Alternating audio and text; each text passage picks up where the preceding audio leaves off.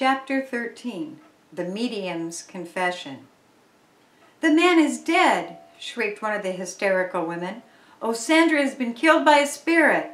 Recovering from her first shock at the sight of the inert figure, Penny moved quickly to the medium's side. She touched his hand. Relief surged over her, for it was warm. "Oh, Sandra has merely fainted," she cried. "Give me a knife, someone, so I can cut his cords." One of the men handed her his pocket knife. She slashed the thongs which bound Sandra's hands and feet. The medium stirred. "That voice," he muttered, and a shudder went over his voice. "He's coming around now," said Penny. "Will you see if you can find some water, Mrs. Weems?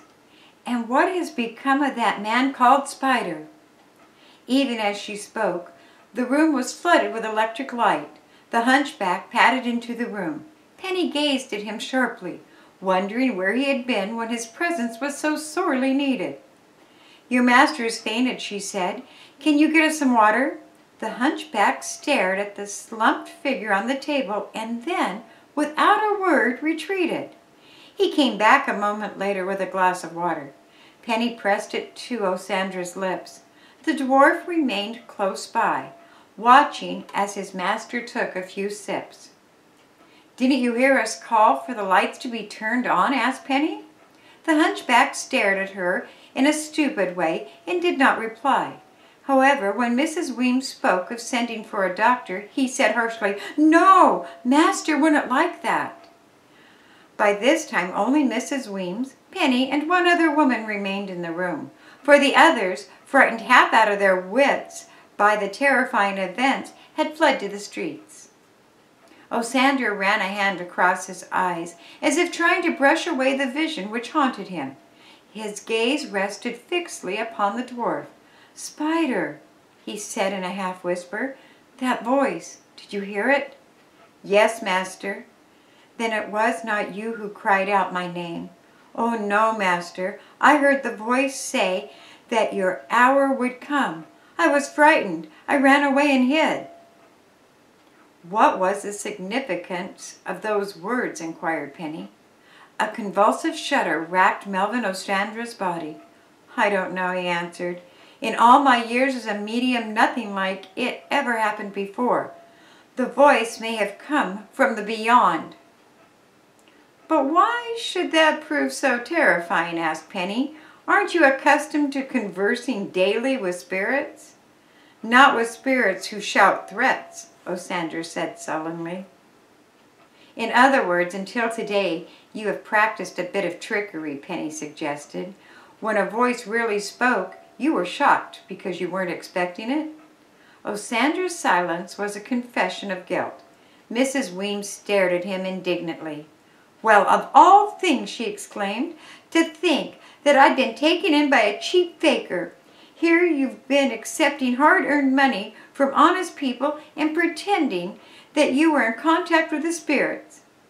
"I'm not a cheap fake," Sandra denied angrily. "If you spread that story around the neighborhood, I'll be ruined. No one will visit my establishment again." "And it would serve you right," Mrs. Weems declared. "I'm sure you'll get no more money from me." Sandra buried his head in his hands, looking so sick and miserable that Penny began to feel sorry for him. "Don't expose me," he pleaded. "This is the only way I have of earning my living. I only resort to tricks such as all mediums use." "Tell us what they are, and we may be lenient," Penny urged. "My assistant Spider helps me.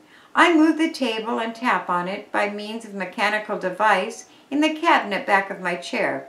I try to learn facts about my clients and tell them what they wish to hear. That's all." "And the mysterious voice?"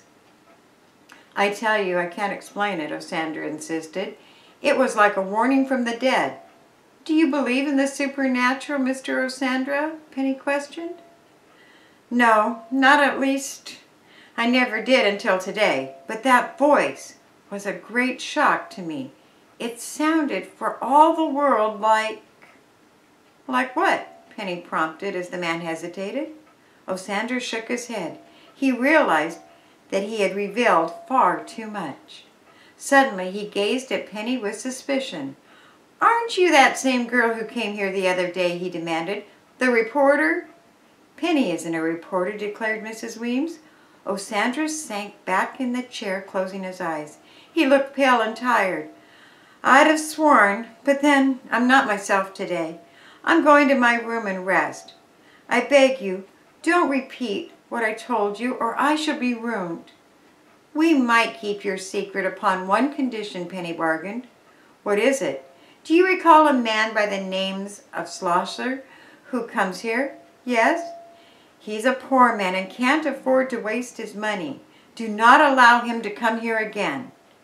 "I'll do as you ask," Osandra promised. "And now please leave me alone. My nerves are shattered." As Penny and Mrs. Weems went down the long stairway to the street, the housekeeper declared again that she did not understand how she could have been taken in by a person of Osandra's character. "I hope you'll say nothing of it to your father," she said uneasily. "Not that I wish to keep secrets from him, but I have acted so foolishly." "Oh, I don't wonder you were taken in by the man," Penny answered. "For just a moment, when those lights went out, I was under his spell myself. Didn't that old hunchback give you the shivers?" "I scarcely noticed him." "You didn't? It seemed to me that his eyes followed me everywhere I went. I couldn't help wondering whether he had something to do with that mysterious voice." "Why would he call out threats to his own employer?" Mrs. Weems asked in bewilderment.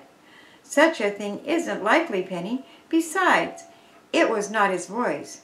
"No, that's true. Upon second thought, I guess Spider couldn't have had anything to do with it. Just the same, it was weird. And poor Osandra was frightened out of his wits." "So was I. I declare, this has taught me a severe lesson." Penny and the housekeeper had reached the foot of the stairways. Rounding the corner to the hall, they came face to face with a young woman who had just entered the building. She wore a dark veil over her hat, but at such close range her features were plainly visible. Penny stopped short. The new arrival was Helene Harmon. "Why, Miss Harmon!" she exclaimed in astonishment. "I certainly didn't expect to meet you here." "Do, do, do, do."